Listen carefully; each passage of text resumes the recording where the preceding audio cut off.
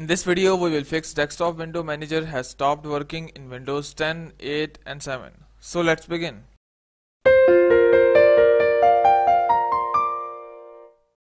So to fix the error, what you have to do is just go to your start and here type in for CMD, and here we have command prompt as desktop app. Just go and right click it and remember to run it as administrator, otherwise your access to many of the processes will be denied.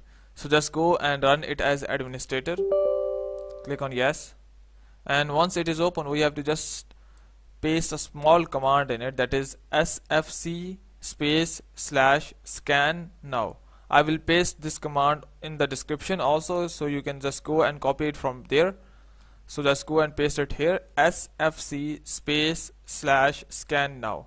Once you have pasted it here, just go and hit enter, and it will take some time to scan your directories in the Windows folder, that is a disk drive C, and will remove any error that is you are facing.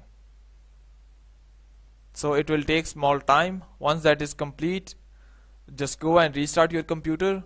So by doing so, hope the problem will be solved. If you still have any issue, you can comment below. I will try to answer that. But before you go, please subscribe, like and share. Thank you.